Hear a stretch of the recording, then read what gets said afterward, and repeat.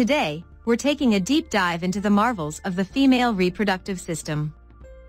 Join us as we unravel the intricate structures and functions that make conception and menstruation possible. Let's begin by understanding the anatomy of the female reproductive system.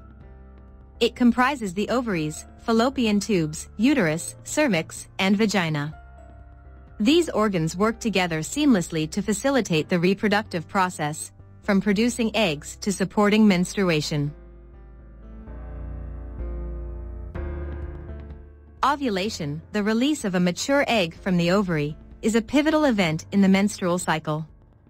This process is regulated by hormones, including estrogen and progesterone, which orchestrate the development of the ovarian follicles and the release of the egg. The menstrual cycle, typically lasting around 28 days, prepares the female body for the possibility of pregnancy. If fertilization does not occur, the thickened uterine lining sheds during menstruation, resulting in the expulsion of blood and tissue from the uterus.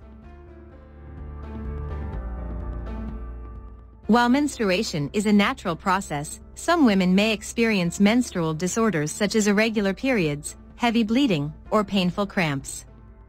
It's important to prioritize menstrual health and seek medical attention if any abnormalities arise. And there you have it, a comprehensive exploration of the female reproductive system and menstruation. From ovulation to the menstrual cycle, these processes are essential for reproductive health and overall well-being. If you found this video informative, don't forget to like, share, and subscribe for more content on human biology and health.